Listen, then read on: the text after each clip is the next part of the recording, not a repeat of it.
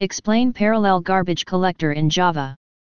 Parallel garbage collector, also called as throughput collector, is the default garbage collector of the JVM. Unlike serial garbage collector, this uses multiple threads for garbage collection. Similar to serial garbage collector, this also freezes all the application threads while performing garbage collection.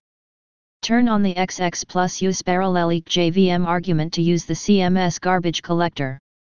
The parallel GC is recommended for situations where high throughput required.